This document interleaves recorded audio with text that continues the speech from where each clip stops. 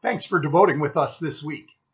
St. Paul's has begun a new sermon series entitled No Promises, highlighting 5 of the most significant promises that God hasn't made. We've also begun a new school theme entitled Standing on the Promises of God, focusing on 9 of the most meaningful promises God has made. You're encouraged to visit our website, stpaulspb.com, and click on the link for messages or the link for YouTube to hear the sermons about the promises he hasn't made and the impact they have on our lives. Our weekly devotions on Facebook and Instagram will emphasize the promises he has made. Even some of those we'll share throughout our school year. We begin with the promise, God watches over us. That's a familiar word from the Bible and may even conjure images about people who have watched over you. Share with the people nearest you someone that watched over you as a child. Perhaps they made sure you didn't get into too much trouble, or things in your life stayed on track. Or maybe share with them someone who watched over you as an adult. They made sure you completed your education and that your career went in the right direction. The Bible testifies over and over again that God watches over us.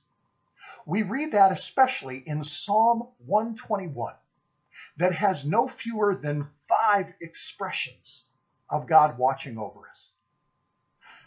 I'm going to read the one from verse 8.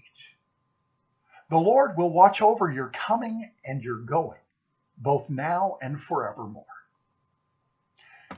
You may want to read through the entire psalm and find the other 4 mentions of God watching over or keeping us.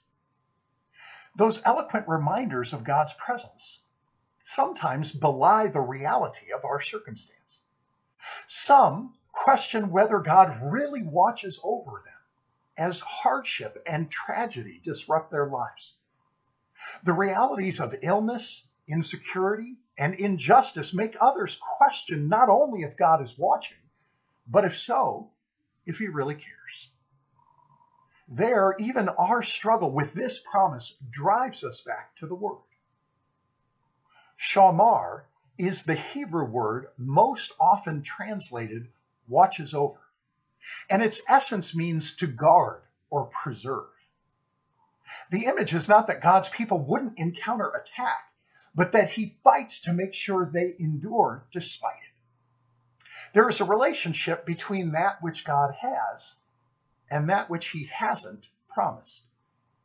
His guarantee to watch over us is not a pledge to remove difficulties, but rather a commitment to work in them so that we persevere in faith. He did exactly that, even as he watched his son hang on a cross. He worked through difficulty that we might be saved and persevere in faith. Our school theme highlights words from Hebrews 11 as they relate to God's promises. And each promise is partnered with a biblical character described in that chapter. This promise is definitely related to Joseph. The Bible tells us that he was hated by his brothers, sold into slavery, taken to a foreign land, falsely accused of a crime, and unjustly imprisoned. Yet God watched over him every step of the way. He guarded Joseph's faith throughout, and even used his struggle and eventual success to bless the lives of many.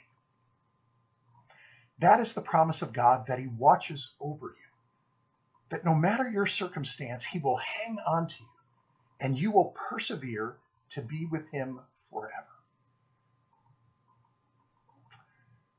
Be invited to join us each Wednesday for these devotions at noon, and to worship with us each Sunday for a message at 8:30 and 10 a.m.